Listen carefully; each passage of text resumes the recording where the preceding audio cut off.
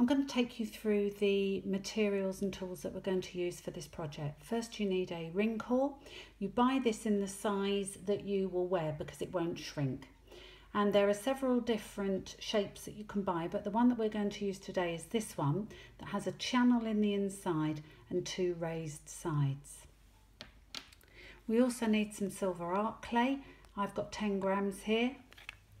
And then we also need either some silver art clay paste or some paste maker.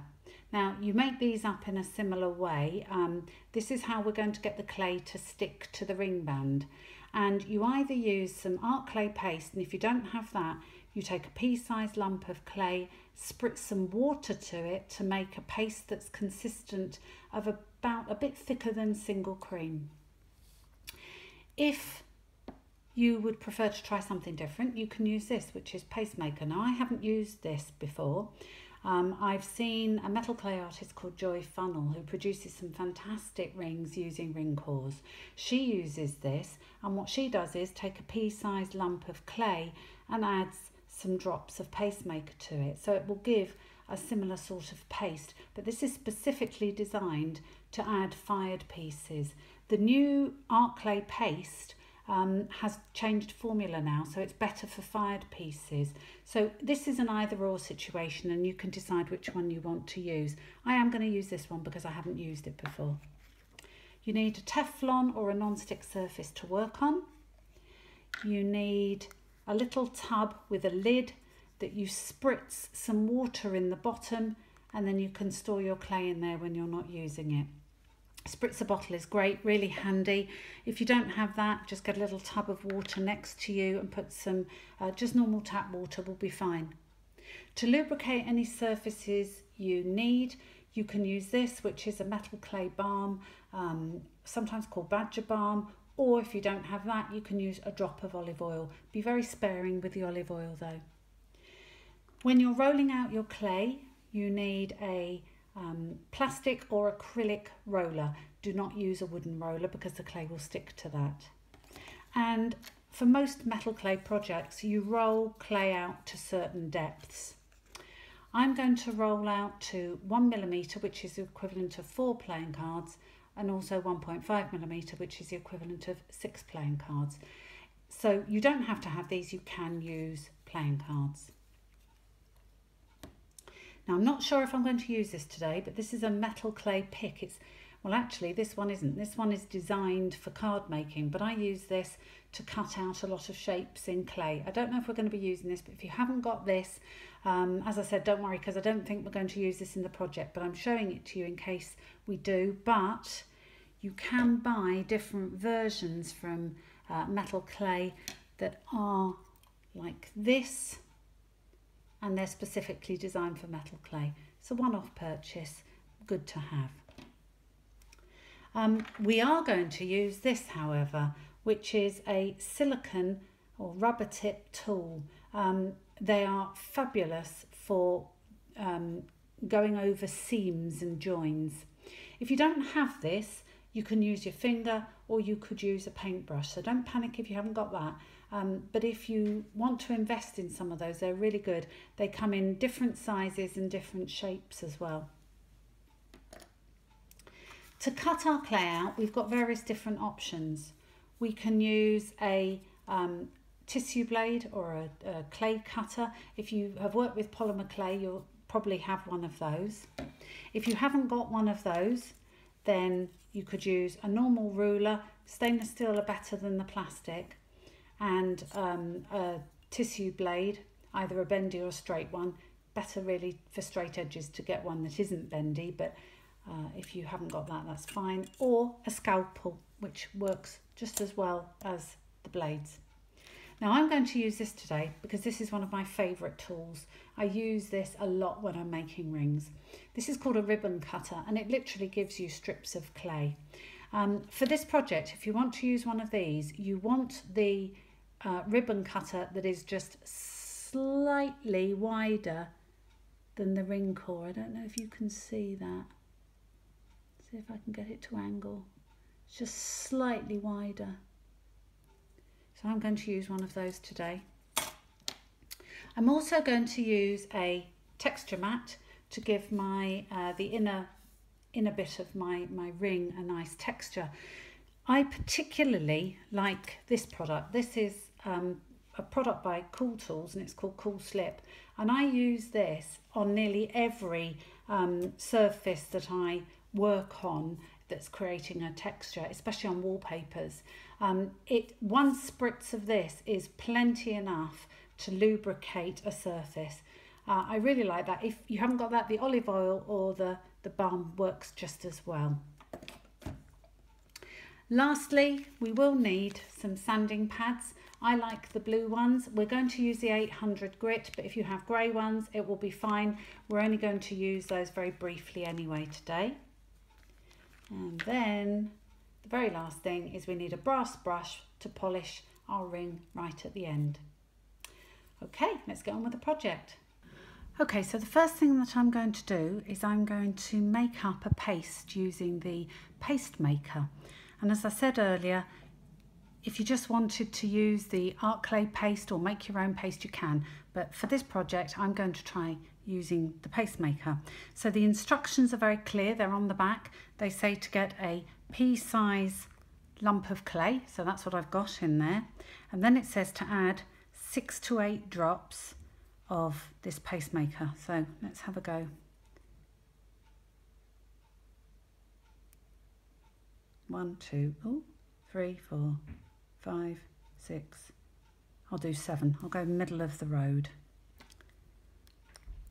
Now I've just got a tool here that I quite like to mix my clay with, so I'm going to, and it says on the bottle that you need to mix it until you get a sort of a cream consistency.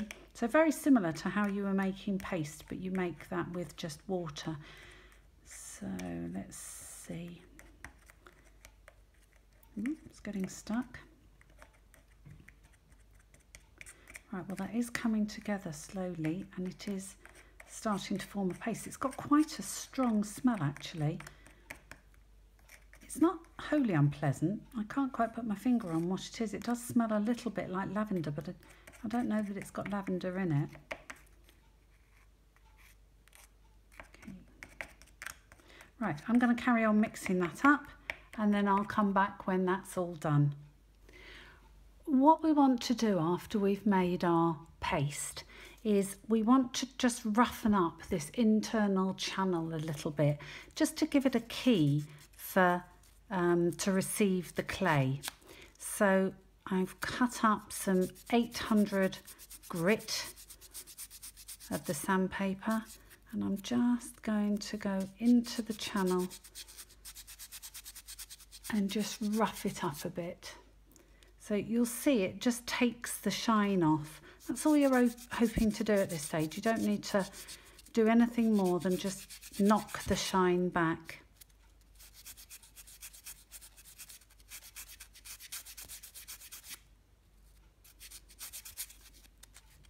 Doesn't take too long to do. Just make sure you go all the way around the ring band. We are going to polish the outside bits of this later, so it's really only the inside that you need to do this too.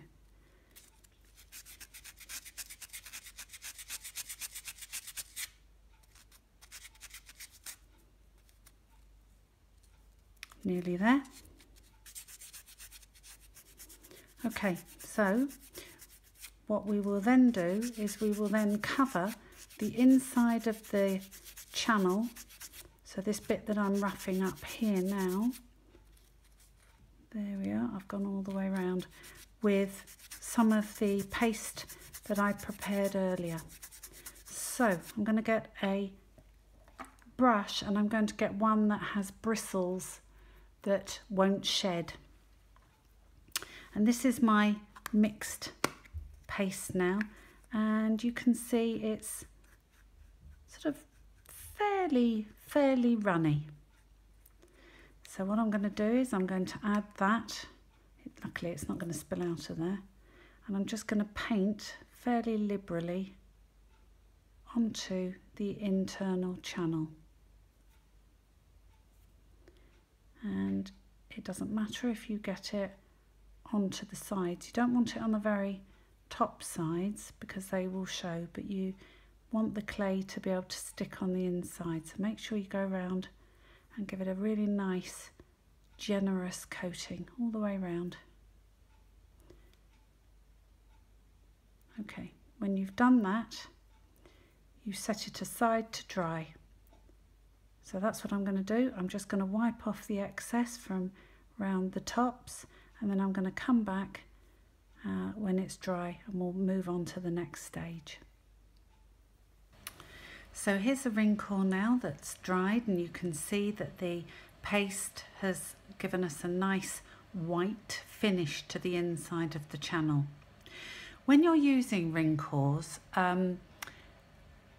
because the outside doesn't shrink but your clay does, you have to do a couple of things to make sure that when this is fired, the inside clay that you're adding doesn't pull away and open from the band. So you need to have an overlap. When you put your clay around, you need to overlap one side of the clay to the other. If you don't, what will happen is when it's fired, any weak areas, and if you just abutted two edges together, that would be a weak edge. It might open during the firing. Now, I've had that happen to me before.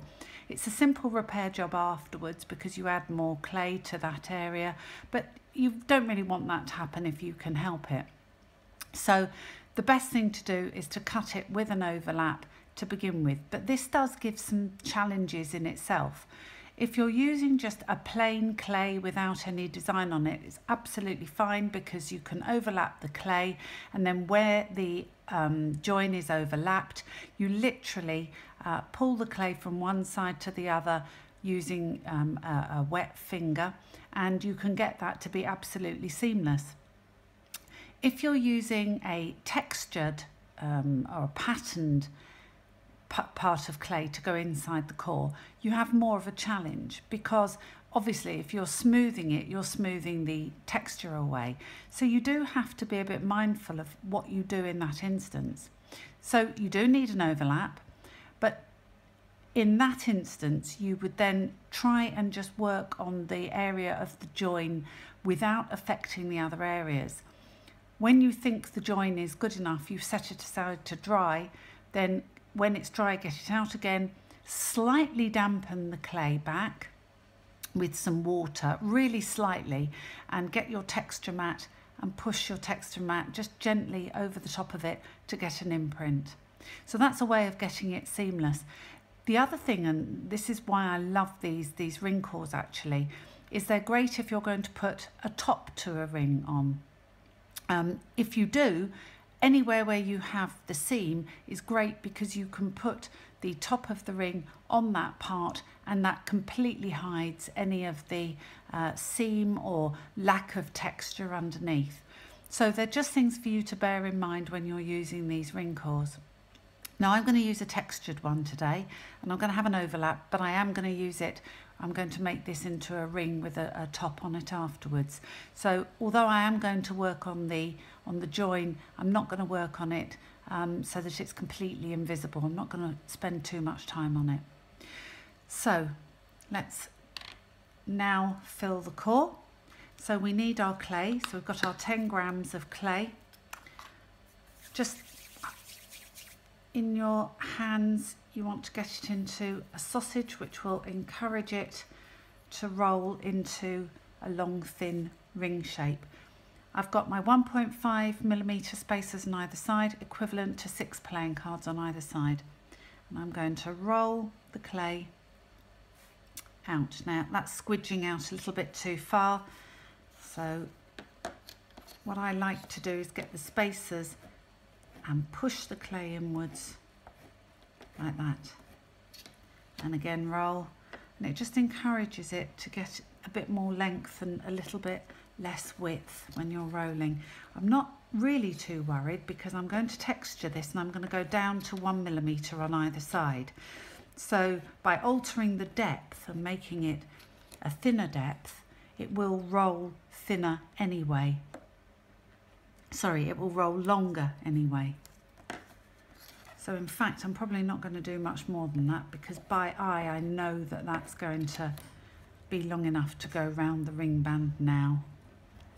So I'll stop there. I don't want to overwork the clay. I'm going to add my 1mm spacers to either side. What I am going to do is I'm going to lubricate my work surface, my texture mat here, with a bit of cool slip, and I'm going to do that off camera because this can get quite wet and slippy and I don't want it on my clay. So I've just put one spray of the cool slip on the texture mat. I'm just going to rub it all over, but it is a bit oily, so I'm just going to get a baby wipe and just dab the excess off. If you don't dab the excess off, it will go onto the clay and make the clay quite slippery and oily. Okay, I'm going to push my 1mm spacers together because I want the texture mat to sit on top of the spacers so that they will regulate the depth of the clay and ensure that it doesn't go any less than 1mm in depth. So I'm going to roll this over the clay, pressing quite firmly, and there we have the textured clay. So I'll bring that up to the camera so that you can see that. Okay. So the next stage, we need the ribbon cutter. Now I mentioned before that my ribbon cutter is slightly wider than the actual ring core, and I want it to be slightly smaller because what I want is I want the clay to sit in that channel, and then when it shrinks it will come away from the sides a bit, and I'm going to use some liver of sulphur to give me a black channel either side, which I think will look quite pretty. So I'm going to press down, I'm going to press down into the clay with the ribbon cutter and take it away. Now I'm going to use probably that one there because it's the longest and it has a nice design on it. So I'm going to try and get the clay off. It's just sticking a bit. That's fine, it will come off, it just needs a bit of encouragement.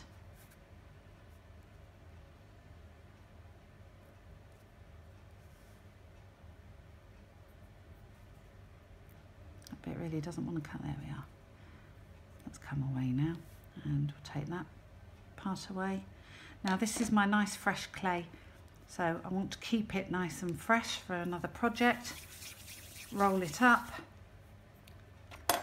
and put it back in the pot that's already got a spritz of water in there, so it'll keep it nice and pliable. Now I know that the ring core, as I said, is slightly wider, so what I'm going to do is I'm going to just take a tiny edge off the clay because, as I said, I want it to sit in to the ring core itself.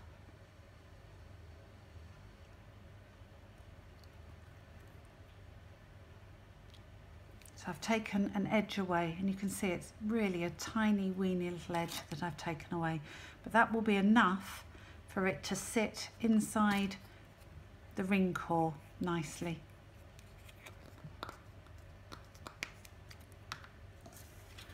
I'm going to turn the clay over very gently.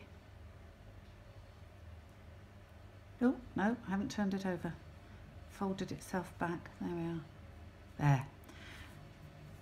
That end I will cut off because you can see it's bent a little bit. I'm going to put some water onto the back of the clay, and that will encourage it to adhere to the paste on the inside, and also it should hopefully minimise any cracking to the clay as I wrap it around the band. I'll put that away in a minute. Okay, so I'm going to gently pick this up and place over my ring band. Now I don't want to stretch it, so I'm being very careful how I put that around the band, and you can see it's almost a perfect fit. So I'm going to just press it gently into the core so that it gets a key and grabs the clay underneath. Now you can see I've got an overlap, which is exactly what I want. I don't know if you can see that. There we are. Now what I'm going to do is just pull the top bit back, and with the edge of the clay here, the inside edge, I'm going to really push it down into the core, because when I overlap these, I don't want too much bulk, and that's always the danger, that you end up with a bulky area. So I'm now pushing it back so it overlaps, and I can see I want to cut it about there. So with my tissue blade, I'm just going to cut the very top layer. I'm just going to try and chamfer it towards me slightly. Have I cut through that enough? Yeah, there we are. And because I've chamfered it now, I'm going to be able to pull one edge over to the other edge, because if you can see at the minute, it's a bit raised. So what I want for that is my rubber tip tool, and I'm going to dip it in some water, and I'm just going to press it down gently and pull it across.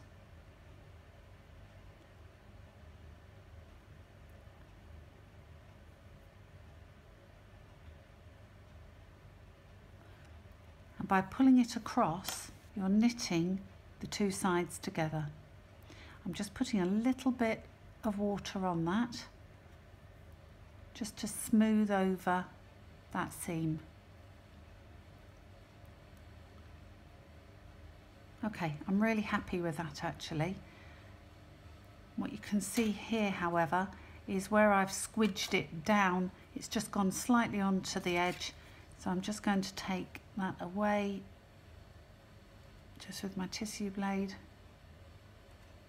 And in fact, if you want, if you're a bit nervous about doing that, you can do that when it's dry. And in fact, I think I will do it when it's dry. So finally, I'm just going to go around the band, pressing in slightly to encourage the clay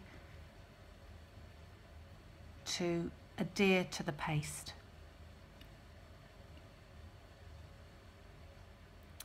Just working on that joint area a bit more. And that's now ready to go into the dryer, or to be left to dry. An oven or a dehydrator at 110 degrees for approximately 15 to 20 minutes. The longer you leave it, the better. On a hot radiator or in a warm room, you need to leave it for several hours, and then come back to it after that. So I'm just going to do a slight bit more tidying up, then I'm putting this to dry. Okay, here's my ring core and it's now dry. Let me see if I can get that in focus. There we are. And the area that we're looking at there is the seam where we joined the two sides of the clay together. And you can see that it's almost invisible now. I've got a tiny bit more cleaning up to do on this ring, but I have done some off camera. You do need to get up close and personal when you're cleaning to make sure that you haven't got any lumps and bumps. And the way that I've done that, I've gone round the channel with my tissue blade in a sort of a gentle sawing motion, and then with a dry paintbrush I've just cleaned out those channels, because as I said, I do want the channel to show in this. If you didn't want to have a channel, then your clay you would have wrapped your clay so it would have gone over the top of the sides of these walls. But as I said, I want a channel, so I've had to clean those out. You can see there's a little bit of silver still in the channels, which is absolutely fine because they are silver and so they're not going to show. But it's any areas that are loose or look like loose dust in those channels. I'm just trying to see if I can find a bit that maybe I haven't picked up. They're looking pretty good. Just there, which is on the join, you can see there's a little bit of raised clay, so I might just get a tiny sanding sponge on that and just sand that back a little bit, and then use the dry paintbrush to take any bits away. There was also some paste on this outside rim, or actually on the top of the channel here. I haven't bothered too much about that because it is silver, so it's going to fire intact with the ring. but there we are. You can see there are some little bits just inside that channel there, so I do need to just clean that up a bit better. Anything that you see now in terms of issues will be there when firing, so it's best to and on the fired piece, so it's best to clean up now rather than later. To fire this, you would put this either in a kiln according to your manufacturer's instructions. This is silver arc clay. I'm going to fire this at 800 degrees for about 30 minutes. You could do it for even less. I think at 800 degrees, the minimum you can fire for is 10 minutes, but I'm going to do it for a little bit longer. On a gas hob, you would put it on a wire mesh with the flame underneath, and you would watch for the binders to burn off, so you get a little bit of smoke and a small flame that goes about 1 inch high. Once those have burnt off, the binders have burnt off, leave it on the gas hob for at least 10 minutes, the longer the better. Exactly the same with a torch. If you've got a clay that will torch fire, put it on a firing brick, fire, keeping the flame going all the way around the ring to get an even temperature. Watch for the binders to burn off and then carry on firing for at least 10 minutes.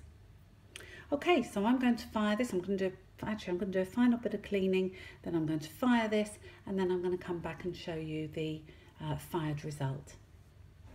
So here's the ring out of the kiln. As you can see, the ring core itself has got a slight amount of oxidization, so it looks black against the very white of the fine silver arc clay. You can also see that it's shrunk in from both ways, that way, from the ring core, and under here you can see in the channel, if I get a bit closer, you can see in the channel some of the white paste, which is absolutely fine because that paste was mixed with silver arc clay, so that is silver. So to clean this up, we get a wire brush and some washing up liquid in some water, and we just give it a really vigorous brush.